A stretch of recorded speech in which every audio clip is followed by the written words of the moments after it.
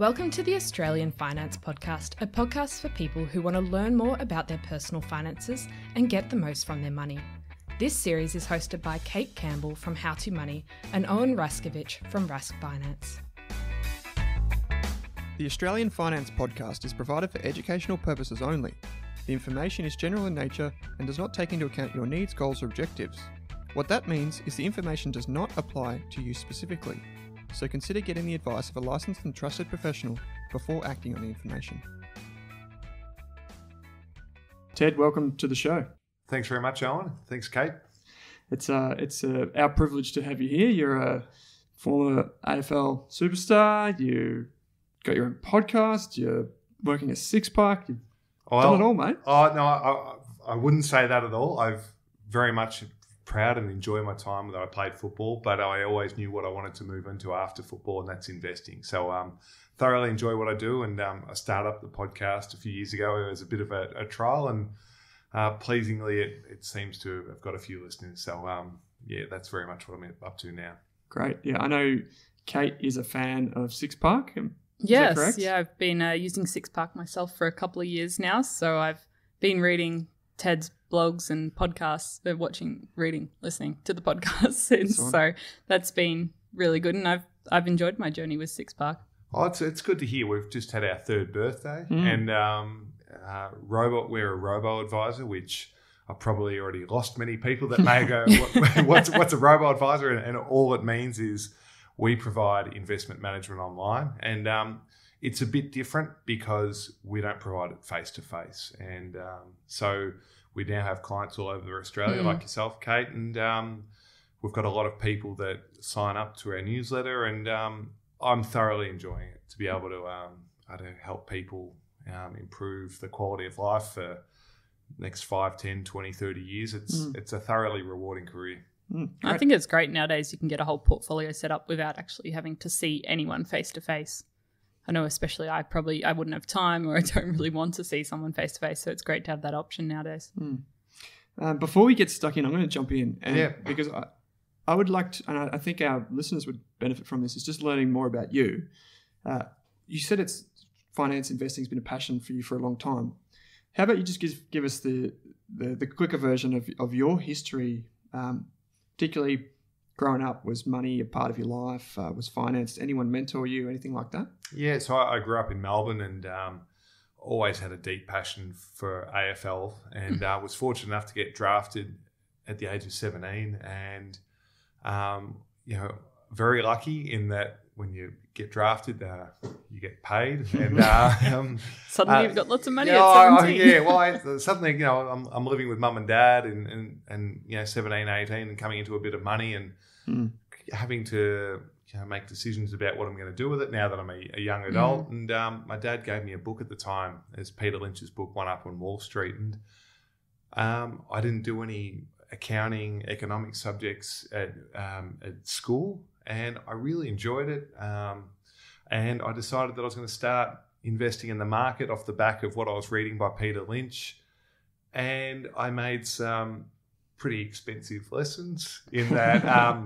I was probably thought I was a bit better than I was, and probably a bit naive, and had too much confidence for, and probably not an appreciation of what actual real research is. But what it did do is planted a seed in my mind about another passion that I had, and that is investing. So started to read as much as I could, started a commerce degree, and very proud to say that I had a football career that went for 16 years, but I've studied for 15 of those, and so knocked over the commerce degree and the masters, and I also worked part-time, so for 6 years, albeit just 1 day a week, in the investing space for 2 years on the sell side under stockbrokers, just learning a bit about that, and that's over the sell side, and I quite enjoyed that, but also wanted to dig a bit deeper over the buy side. So I had 4 years over there working under a fund manager, and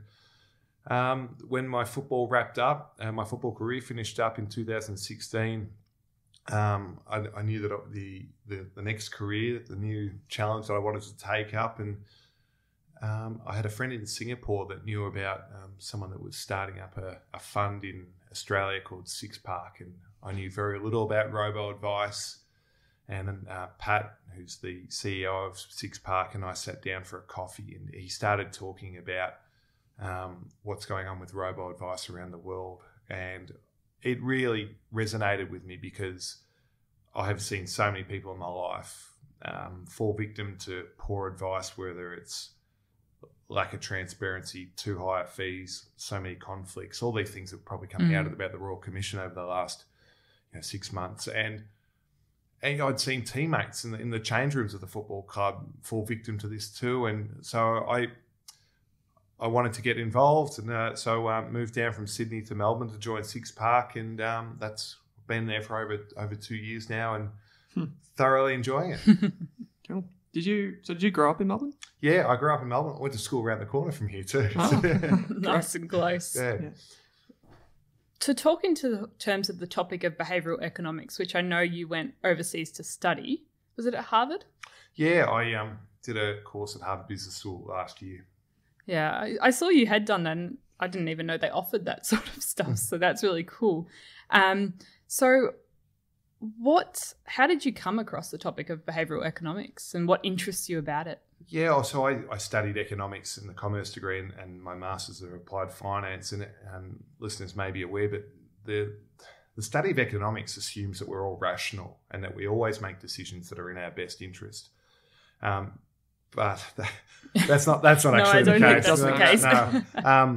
No. So we're not rational, and not only that, we make predictable mistakes time and time again. And I'm not saying that other people do this and I'm perfect. I put myself in this category too. So the study of behavioural economics is aware that we're not always rational, and some of the decisions we make are influenced by biases. And so I wanted to do that because I'd started at Six Park, and I'd be speaking with clients and partners and different people within the industry about logical reasons, which are really important, about asset allocation, keeping your fees low, diversifying, and all these fantastic important things.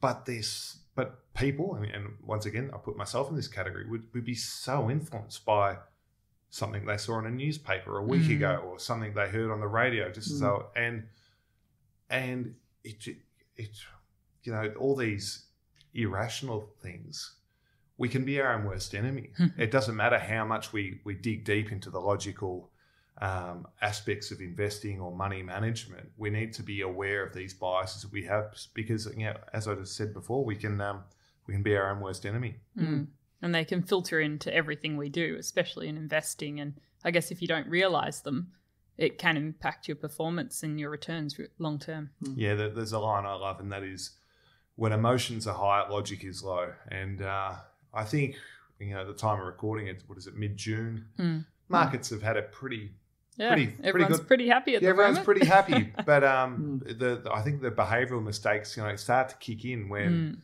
people get a bit nervous, they can't sleep at night.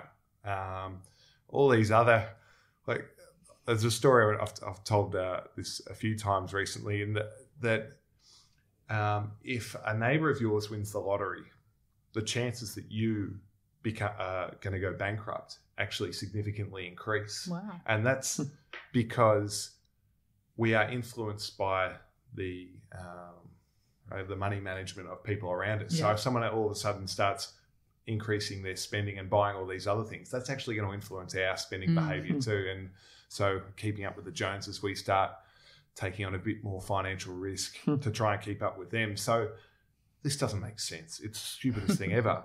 But this has been proven. Yeah. So I guess that's just an example of, when emotions are high, logic is low. Yeah. I guess it's like watching everyone at work go on holidays, and then you're perfectly fine before because you're going to go on one next year, but then suddenly you feel like you're the odd one out, and you're missing out on all this opportunity.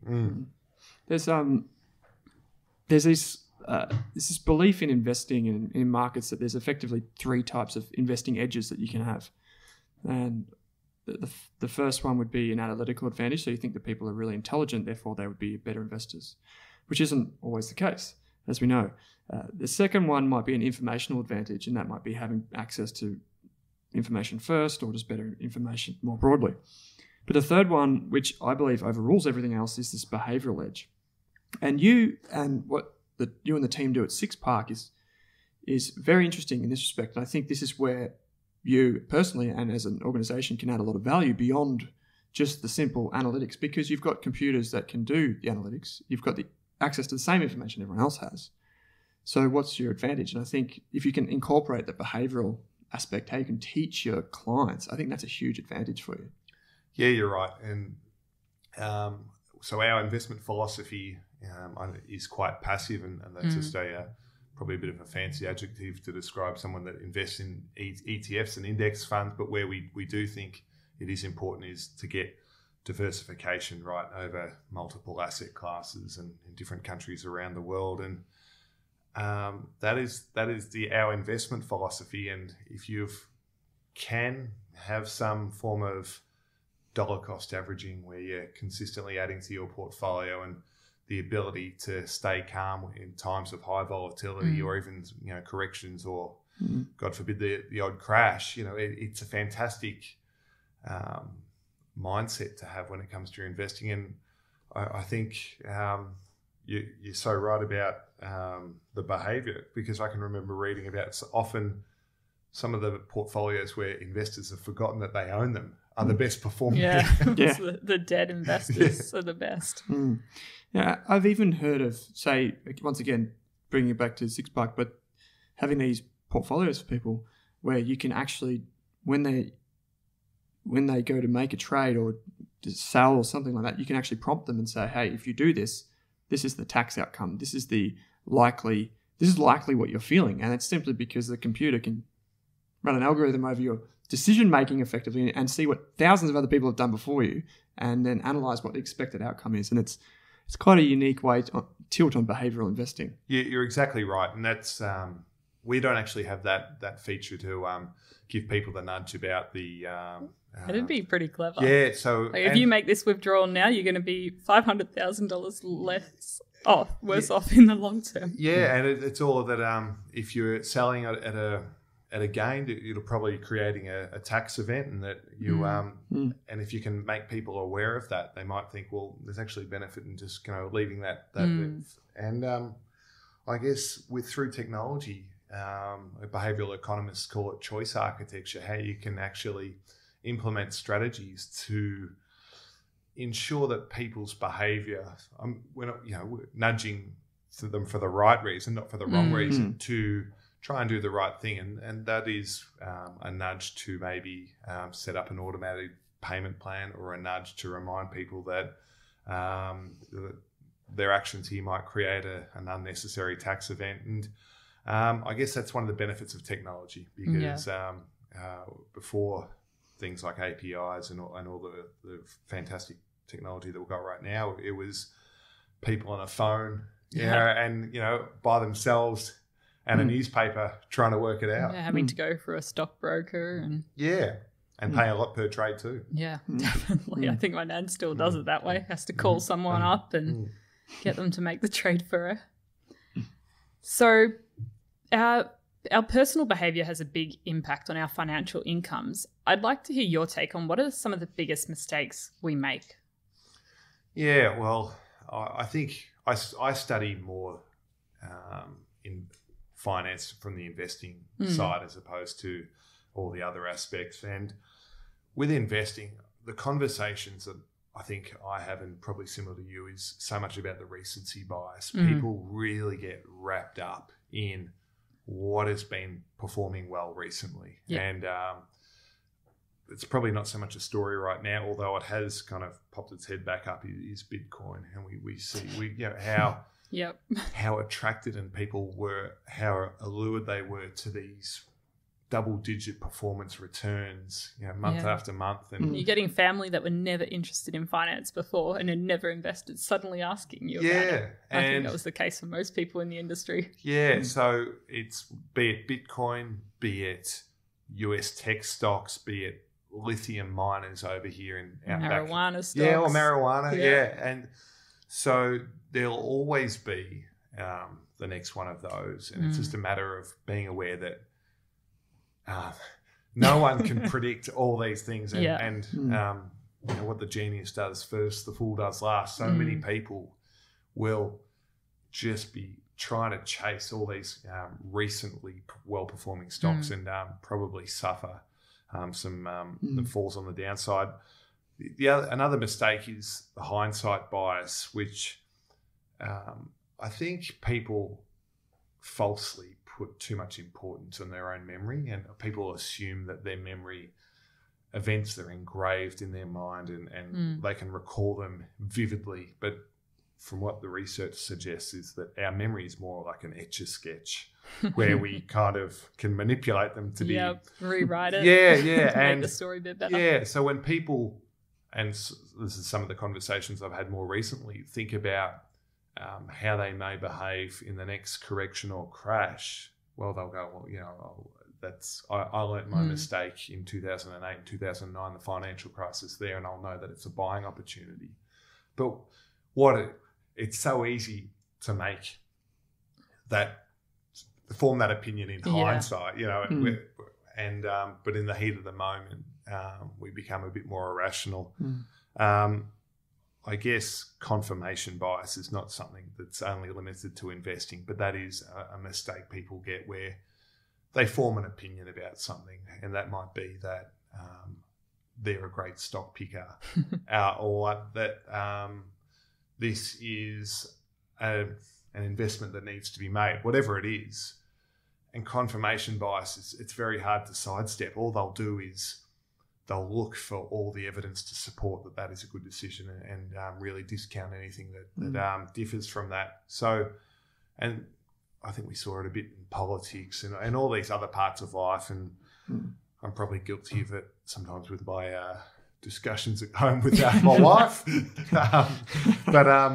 The last thing which I want to touch on is a common mistake that people can make, and it's described as the ostrich effect, and it's when kind of a bit the head in the sand approach, when many people have that approach to their superannuation or it's all too hard, things haven't worked out, I'm just going to forget about it. And what's fantastic about your podcast and this engagement that I'm sure listeners have is the earlier you can be engaged, educate yourself.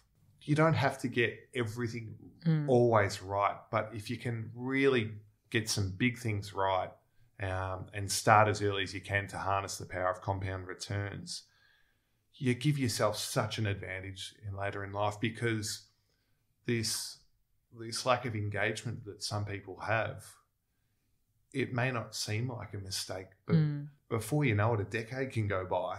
Yeah. And if you go by, I know that we had the financial crisis in 2008-9. That's 10 years ago. And a decision that could have been made 10 years ago to, I don't know, maybe just ensure that they were invested in the right super fund, or maybe just to get a second opinion on some of the fees that they're paying, that can have huge returns over compounding out over 10 years. So that's an interesting, because it's kind of the behavior gap, and we'll put a picture in the show notes of what it is, but it's effectively buy high, sell low, and then repeat until broke. And it's one of those things like, it's not until we have 2020 hindsight that we can realize that was a mistake. Yep. So we've kind of moved into this now, but what are some of the, what are some of the ways that people can combat these things, do you think? Yeah, so it's a very good question, because we are wired the way we're wired to make decisions, and all investing fundamentally is the decisions that we make with our own money. Yeah. So we need to be aware of the biases and how we make decisions, but also aware that that'll only get us so far. So I think if I could provide some tips, I think we need to protect ourselves from ourselves by, where possible, and this is far easier said than done, but by decreasing the amount of our own touch points we have with money, and especially with our phone and our apps. Yeah, because we will be influenced very quickly. Some listeners may be aware, but we make decisions two ways. There's the system one way of thinking, which is quite automated. It's very quick. It's very responsive. It's been fantastic to ensure that we survive. And that's how most decisions are made. System two is a bit more slow, a bit more reflective. It takes more time and more energy.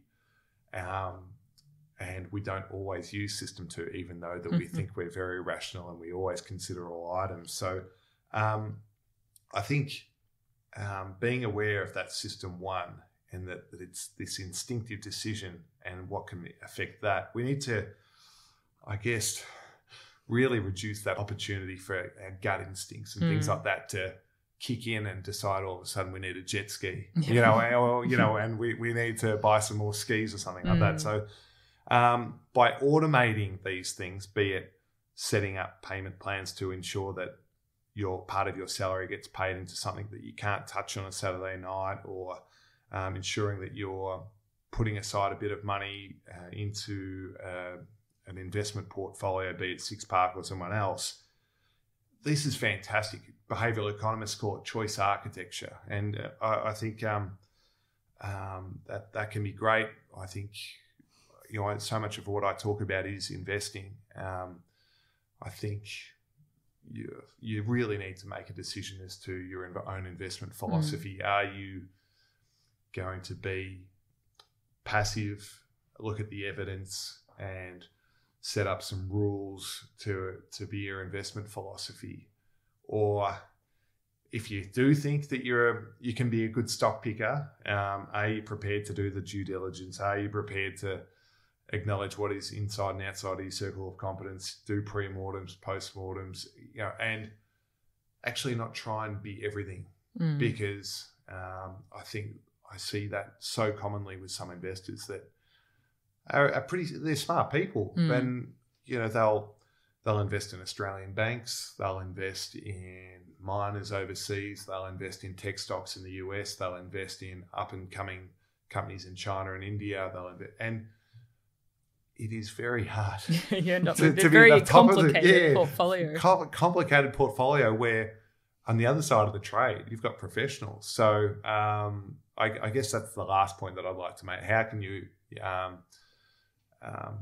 protect yourself from yourself? And that is what is inside your circle of competence and what is outside, because some people may think that they've got a very large circle of competence. I think Howard Marks talks about it's not how big your circle is, but actually knowing what is inside and what is outside. And for most people that are busy, that may have a family, they work full time, they catch up with friends and family on the weekend, it is very hard to think that something that most professionals don't know on the other side of the trade, when it's be it about Woolworths and Wesfarmers or a bank, or so I probably rambled on a bit there, but to go back, I think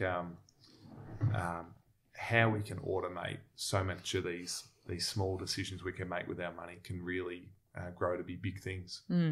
Reducing the options you have when it comes to decision making. I definitely found that automating parts of my finances has actually really helped. And suddenly you look after 2 years and your investment has grown a lot more than you thought it did, because it's just those small regular drips in, and you don't feel the pain of a small amount going every month. But if I had to come up with that amount now, that would be a bit more challenging.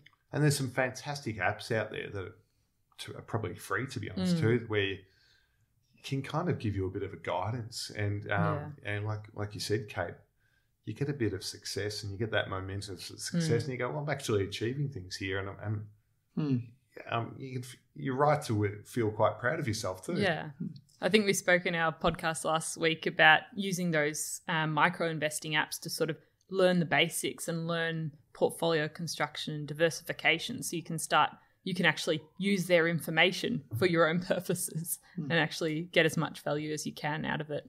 I do think one challenge, though, with all the apps is it's so easy to withdraw or sell based on something you've seen in the media or a feeling you're having. Yeah, I totally agree. And there's great sides to technology, but at the same time, our money is just 1 or 2 clicks away. So sometimes it can be good just to delete delete the apps if you do feel like that you're being influenced. And that I delete my social media apps every now and then too if I feel like I'm just starting to spend a bit too much time on them. Yeah, having your social media, having your news apps, and having your investing apps all in one place is sometimes a recipe for disaster.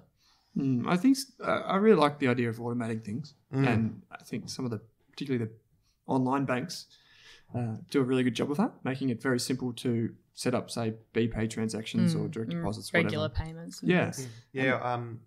The Barefoot Investor talks about having buckets of money, and if we were thinking about pure economics, $1 here doesn't. We all think about every single dollar is exactly the same, but I think mental accounting is a fantastic way to think about your money. And if you can automate payments into each of those buckets, it can really help. Yeah, I've heard definitely people that have the one account for going out and one account for bills, and they said that's really helped them with their budget. So instead of having to do up a budget, they've kind of just got the bank accounts and automated payments. And the problem is you just don't want to have too much to make it too easy for yourself, as well as overcomplicating it. Yeah. A few others that I quite like, and these are very simple things that people can do, is just have a checklist. So do it when you're in a calm state, something that you can write down, or you can just check the boxes off. For example, I have one, and I just take it to my wife anytime I'm going to make an investment. And she's my BS filter, of course. Yep. So she just takes it and goes, yeah, but you didn't really think about this, so no. Another one, really good one to do, is just to give yourself time. So to set a rule, instead of, say, if it's investment or whatever you're going to purchase, give yourself, say, 3 days. So say if it's a material purchase, let's say it's over $500. Say, my rule is that I can't buy anything within 3 days of making the decision. And you sleep on it a few nights and you might find that you actually don't value those things that you did in the moment because you're trying to avoid that system one thinking that you were referring to. And probably the final thing I'd say is, if you are investing, is just have, some rules around the intraday movements of your investments. So Jason Zweig, who was a columnist and a fantastic author, he had this book when he narrated, I think it was The Intelligent Investor, some anniversary edition. He had this rule where he wouldn't sell a share, and he's an index fund investor, but he wouldn't sell a share if it fell more than 5%. And it's just such a simple nudge that you don't want to be selling a loser. He would just hold on to it to the end of the day and see what happens the next day. As painful as it is, it's his rule, and he made that, I suppose, before the fact. And it's just a little behavioural nudge to try and get you away from that system one thinking. And in addition just to, see no evil, do no evil in terms of just automating everything, it can also be good to have those checklists. Yeah, Jason Zweig, how good is he? A checklist is just a good name for rules-based investing. Yep. And a rules is that whether it comes to rebalancing, you'll sell your winners and buy more losers to be able to get that. I just remembered then a little cheat that some person's done for their online trading account is they've got a 20-character long detailed password that they cannot remember. And they don't save it in Google. And then they hide it in their garage at home. Oh, wow. So if they want to log into their online trading account, it is a bit of effort to go through. And it just protects themselves from them. Yeah. That's great. Anything else that you want to ask Ted, Kate? Oh, I think that's sort of the major points I wanted to talk about. It's been great having you onto the podcast today. Oh, thanks for having me. Yeah, it's not every day we get to have someone of your stature come in and meet with us, and not only that, just someone that's interested in finance and wants to come in and talk. Melbourne based, it's pretty hard to find these days. Well, it's a passion of mine, and to equally to meet fellow podcasters and have a chat. I think I'm 36. I'm aware that there's still so much more that I can learn. Podcasting has been fantastic for my education as well. To be able to, you mentioned Jason Zweig, to listen to his thoughts on the market. But what's great is about what you guys are doing is that so much of the podcast world that's be it in investing in finance, more often than not, is coming out of America. So, we do have a bit of a niche here of people that are producing content without 401k mentions. Yeah. And I think that it's relevant too because, be it options like Six Park or banks or other providers like Rask. They're real options so people can subscribe to newsletters to get education. They can find out more as opposed to some of these entities offshore which just aren't available for Australians. There's a lot more information nowadays for self-directed investors to do it all themselves rather than having to outsource everything to a third party and add an extra layer of fees. So as we wrap up, just tell our listeners how they can get in touch with Six Park and find you on social media, etc.